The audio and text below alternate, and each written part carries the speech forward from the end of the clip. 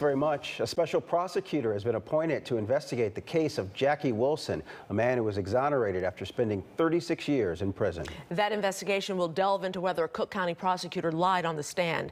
WGN's Jenna Barnes is live in the newsroom with more on that story. Jenna. Micah and Taman, Jackie Wilson's attorneys say this is the next step in his long journey for justice. I just think this is a really historic moment in the history of Cook County. A special prosecutor appointed today will investigate how the state's attorney's office handled the case of Jackie Wilson, a man who spent nearly 4 decades in prison for the deaths of 2 police officers, murders for which he has since been cleared.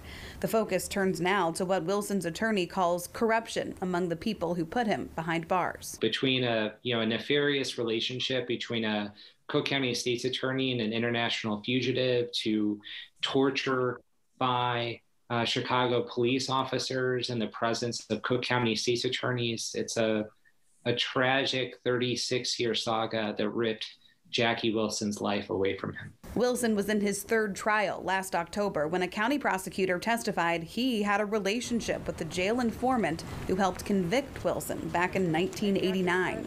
The judge who ordered a special prosecutor said there's sufficient evidence that attorney committed perjury, and others in the state's attorney's office may have covered for him. The special prosecutor now assigned to examine their actions is former federal prosecutor Lawrence Oliver, who also served as chief counsel of investigations for Boeing, according to his LinkedIn biography.